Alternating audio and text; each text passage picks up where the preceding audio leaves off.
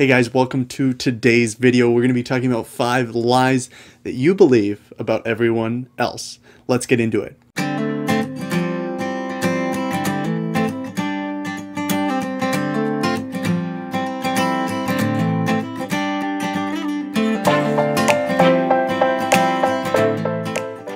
Now the first lie is everyone else is normal.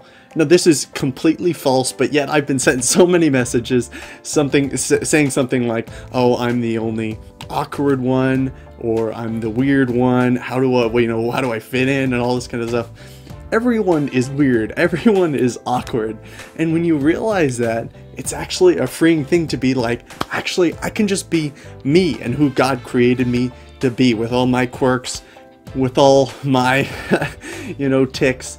It's okay because God created you to be that way with your personality. Number 2 is everyone else is good at something important. Now for a long time I thought I was cursed with the gifting of averageness. It was like I was average across the board and everything. I wasn't super good or I wasn't super bad, and it was frustrating because a lot of my friends seemed like they were really good at like violin or like swimming or like basketball or hockey or math, and it was just like me, I was just average. And I think a lot of us can get in this mindset of saying, oh, we're not really good at anything important.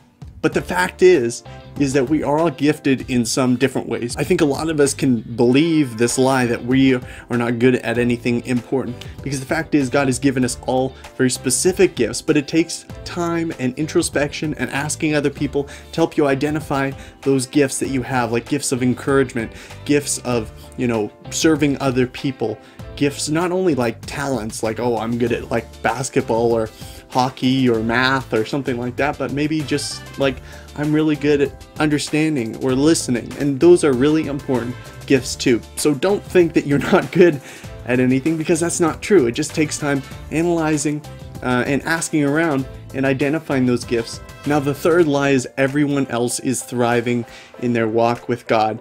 Now, if we just looked at social media, we'd think, oh, everyone's having great, Bible studies in the morning, and everyone's just thriving on the word, and they're not having any doubts, or they're not struggling in their faith at all.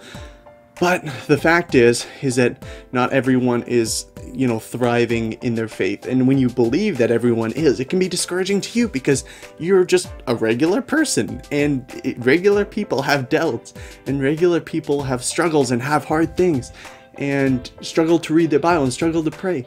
That's a real thing that real people have to deal with.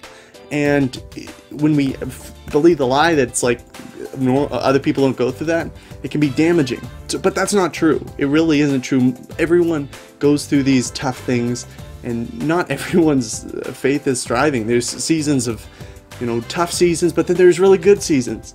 But it's important not to dwell on any one of those, but continue to have faith in God despite how we feel, or despite the rut that we may be in, but get out of it and continue to pursue God.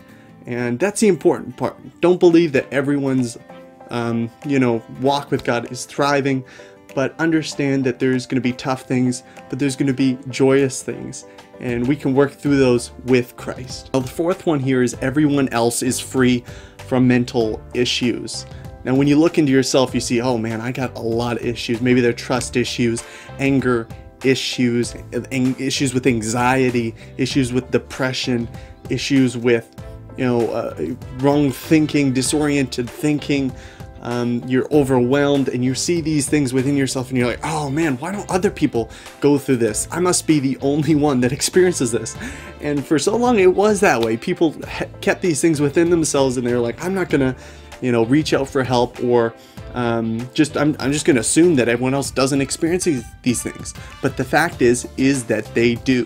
Everyone experiences these things, and when we can come to terms with that, we can begin to understand that it is together that we're going to work through these issues with Christ. So whether it's anger issues, issues with anxiety, trust issues, I think we should all be aware that everyone goes through these things, but that doesn't mean that we should try to stay that way or take those things on as labels.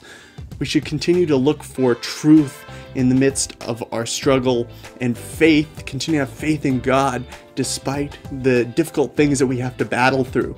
But don't get discouraged in thinking that you're the only one that has to deal with this. You're not alone. That's number 4. Okay, now number 5. Do you ever think or feel like everyone else knows what they're doing or supposed to do?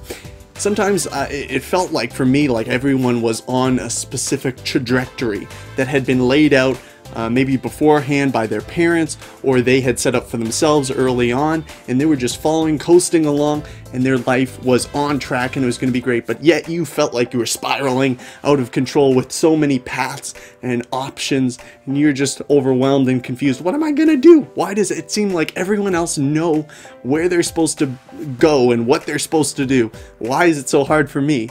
But actually, that's not true. That's a lie that we can believe, and I think sometimes it can make us feel a little bit better, or, you know, give us a little bit of self-pity, like, oh, why is it just me? But it's not. It's not. Everyone has to deal with this stuff. Everyone has doubts about their direction. Everyone has difficult conversations about where they're going to be going next or what they should be doing. Think about, for me, there's often a battle inside of, I want to do this, but yeah, I feel like I'm called to this, or maybe I should be doing this, or but I feel like, or I choose, or I'm calling, and all this kind of thing. There's different paths we can always take. But the fact is that if we are attentive to what God has to say in our lives through His Word, through prayer, developing that relationship with Him, through those things, we are becoming more in tune with God's will and with what God wants for us. But it's always a task of reorienting ourselves in a position where we feel and sense God's calling in. You're like, okay, this isn't quite right. Okay, I'm gonna adjust a little bit. But it's never like, oh, I know exactly what I'm supposed to do and I'll do it for the rest of my life, because there's always things that come up. There's always difficulty in those things, and it's never that black and white. And if it was, we wouldn't need to have faith in God. There's a lot of these things where if it was easy, we wouldn't need to trust God. We wouldn't need to fervently go to Him in prayer. We wouldn't need to pursue a relationship with Him, but we do, because it is tough. We cannot do this on our own. We do not know where we're going. We do not know what we should be doing. And that's when we can trust in Him and seek Him for that direction.